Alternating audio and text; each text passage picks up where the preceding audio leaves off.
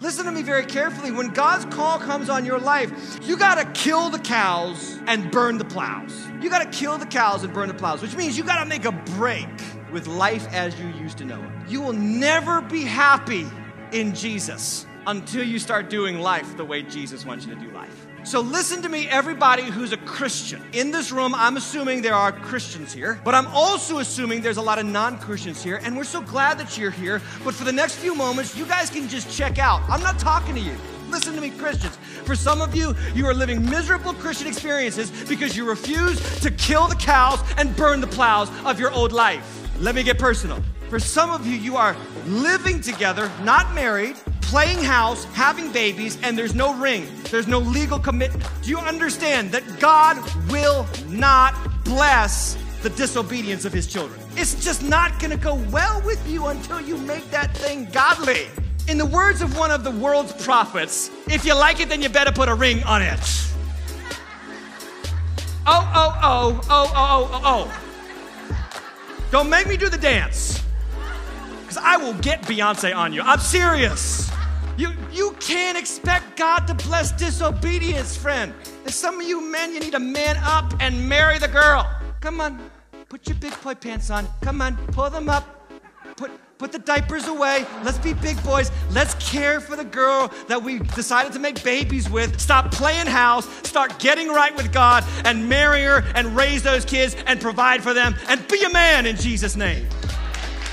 Enough. Kill the cows. Burn the plows. It's time to move forward with God. Let me get a little bit more personal with you since I'm making friends. For some of you, it's time to tithe.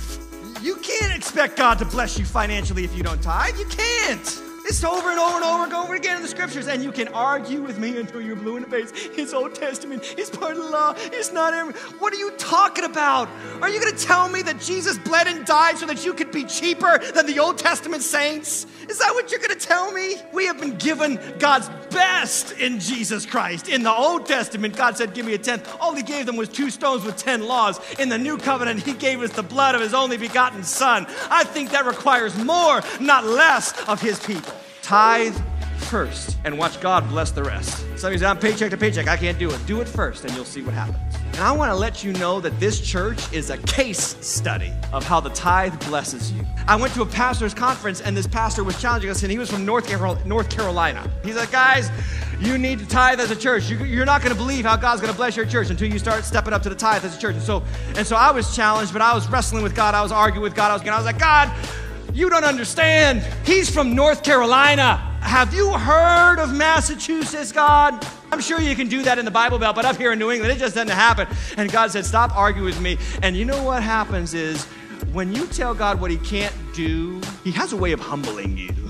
And so we stepped up and we did it. And I cannot tell you just how amazing God has been to this church. In 1 year, we went 500,000 plus in our building campaign. You know that when we started tithing, we didn't know where we were going to move to, and we still have to move in 2 years. 2 years from this past April, we have to move. We didn't have any place where we knew we were going to go. And as soon as we started tithing, God opened the door for this new building up here. That's how God works. When you start trusting him financially, he opens up the floodgates of heaven, and he pours out such a blessing that you cannot possibly contain it. You got to kill the cows and burn the plows and trust God with your life.